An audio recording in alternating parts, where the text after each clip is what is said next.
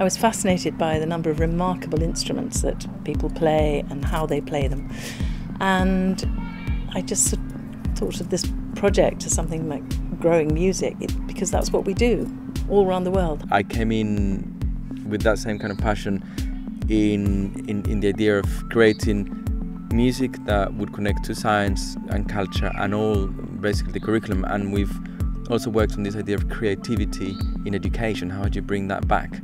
So we started by sourcing the bamboo locally, so going to garden centres. You get a piece of bamboo and we measured it to the correct size. And then we had to cut them all at the first line of the nodule so that you'd get the blocked bit, this bit. Then we had to sand it so it wouldn't hurt our lips when we blow into it. So then Mauricio taught us how to do a 3-knot. And then I think somebody would test out. And then we tuned them. Sometimes you might need it a bit higher than it actually is, so you put more plasticine in to get the right note. This is the first phase of growing music, and we've been really lucky to come and work with Shaw School and with Carol Sampi, who won an award for her science teaching this year. They get a huge amount actually. They don't realise when they're learning, because there's so many different aspects to it, and actually there was an awful lot on paper to try and teach the children, but it came quite naturally because they could see all of the links between the various things that we were looking at, and their questions also led on to other things that we wanted to find out about.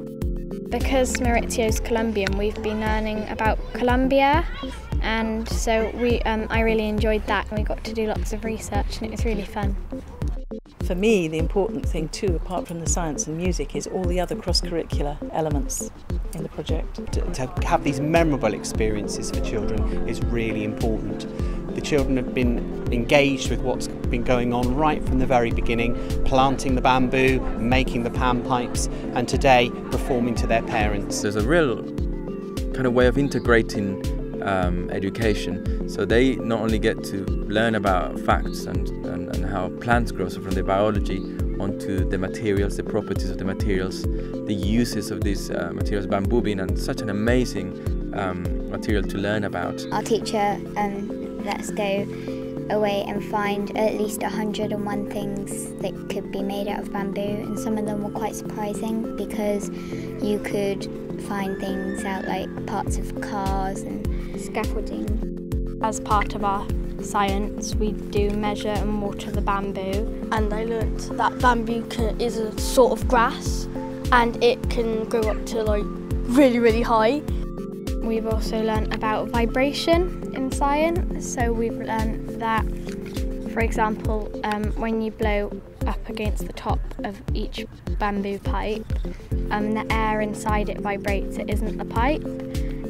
I really enjoyed everything because you get to learn new things, and bamboo for me was just a plant that hand is 8. I didn't really know that it can be used for so many things. I've enjoyed making the panpipes because it was something new, making a new instrument, and it was quite hard sometimes, but that was something enjoyable. Being with your friends and making things with them, and you get to play music, and you get to do loads of fun things. So I think one of the loveliest things in the project for me was actually this afternoon watching 50 children come together to play, each with their own instrument, but playing harmonies, melodies together that 5 days ago they couldn't. And what is amazing is that they begin to play the instrument way before they actually know how it's played or anything. So that is actually very exciting to see, oh, okay, they got it.